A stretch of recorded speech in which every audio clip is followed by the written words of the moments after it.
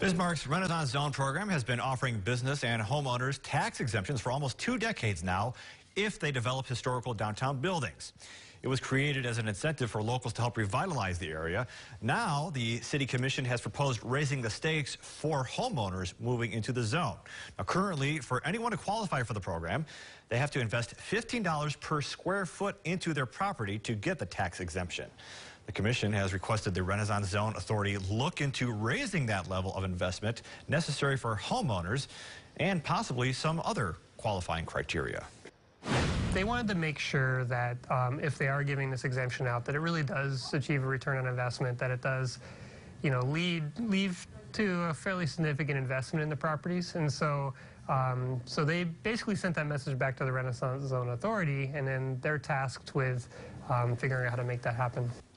As is, most of the Renaissance Zone is businesses with just about 4 or 5 blocks of single-family homes.